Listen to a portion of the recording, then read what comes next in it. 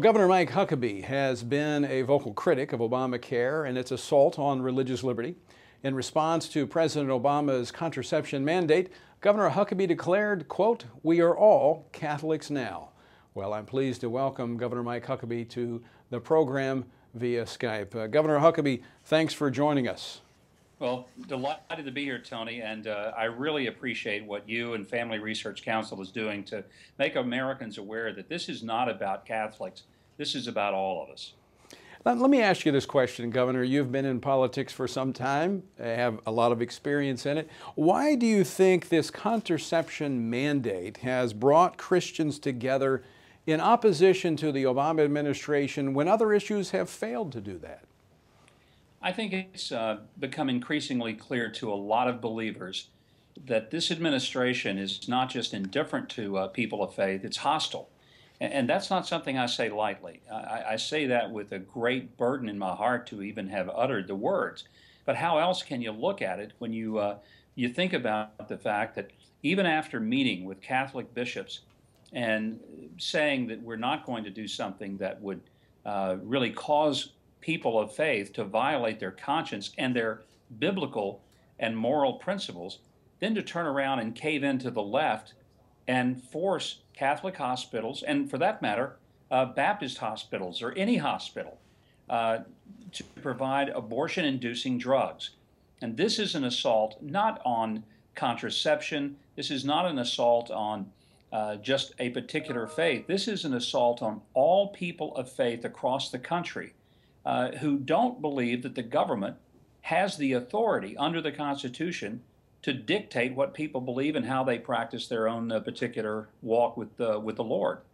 Well, I thought it was very instructive and obviously catchy when you made the comment that we're all Catholics now. And many, have said, well, yes, contraception, this is an issue that is associated with the Catholic Church. And then, of course, others have said this is a war on women. But you, as a former Baptist pastor, realize what this is. And I think that's the point of underscoring here, that this is an assault on a fundamental freedom. And if we don't take a stand here, what's next? Well, I'm with my Catholic brothers on the pro-life position. I think life begins at conception. Science is affirming that every single day.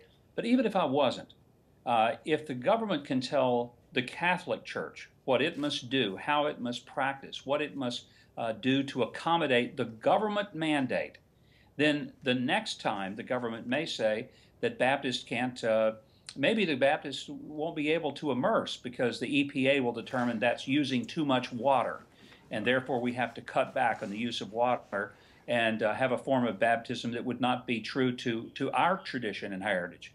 So once you start the idea that the government can dictate people of conscience, Christian beliefs, or for that matter, any particular religious belief, then we have completely abandoned what our forefathers came to do in establishing a government that was, they were so fearful of this that the very First Amendment said that government could neither prohibit nor prefer one religion over another.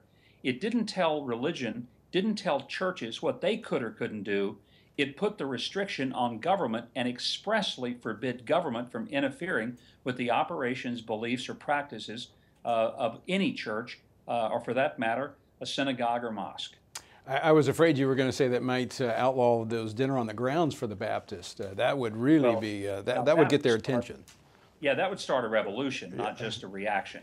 Let me ask you, speaking of a reaction, do you think this is going to cause many who have, let's say, not been that involved? We know that there are about half the Christians in this country, evangelicals I should say, that are not registered and not participating in the process. Is this one of those things that may draw more of them out to be involved in the process this November?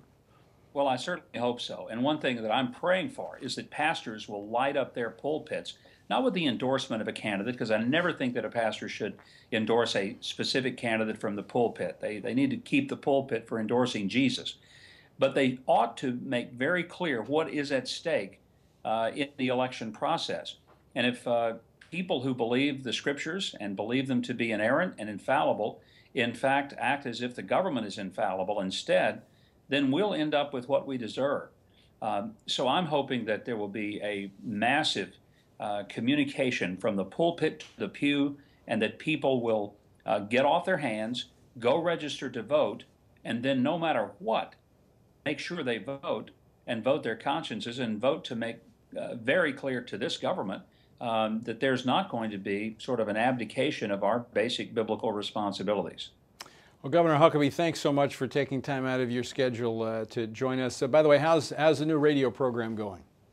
So far, so good. I'm having a great time, and you know, it's an incredible opportunity for me to be able to discuss a lot of issues, doing 3 hours a day, and it's been quite the joy. So, you know, hopefully they'll renew me for another week. We'll see how long it lasts. Well, I've enjoyed joining you the couple times I have, and look forward to being with you again. Thanks so much for speaking with us tonight, and also speaking out on the importance of this issue.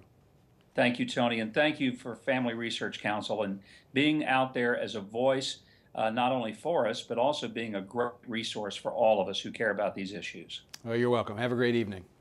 Thanks.